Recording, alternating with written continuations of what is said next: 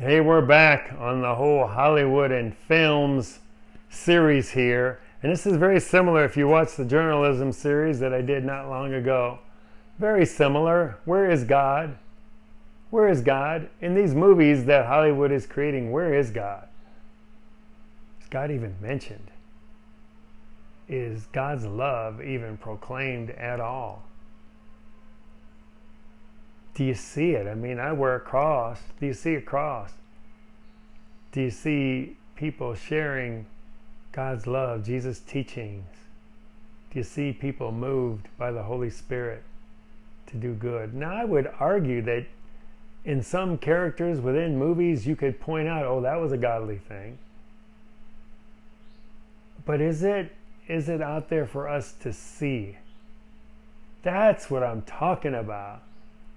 Because this could be a great vehicle if it was really honoring and teaching the love that God sent his son here to propagate throughout the world. You know, that's what we're supposed to be doing as ambassadors for God. So where is God in these movies and in these films? And I know there's some that you'll find it. There are Christian movies out there by small companies that are doing great work, and I love it. There's always a redemption story in there. Those are examples of films and movies that are teaching Jesus to our world. And you could say, well, that's what you believe. Yes, it is what I believe.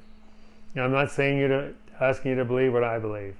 But if you don't consider yourself a Jesus follower, just watch a movie like God's Not Dead. There's one. I'll give you one. Watch a movie like that, or Imagine. Watch one of those movies. Just get off the main grid a little bit and watch one of those movies.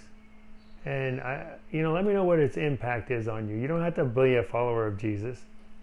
Just kind of check it out and let me know what you think. And see if a movie like that is better for the greater good of society versus maybe some of the other movies out there. Just an observation on my part. Not judging.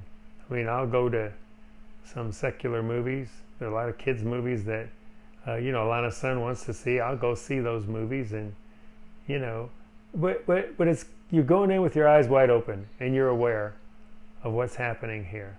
And it's really fascinating then to watch those movies and see what it is, how those movies are trying to impact our youth in that case for me.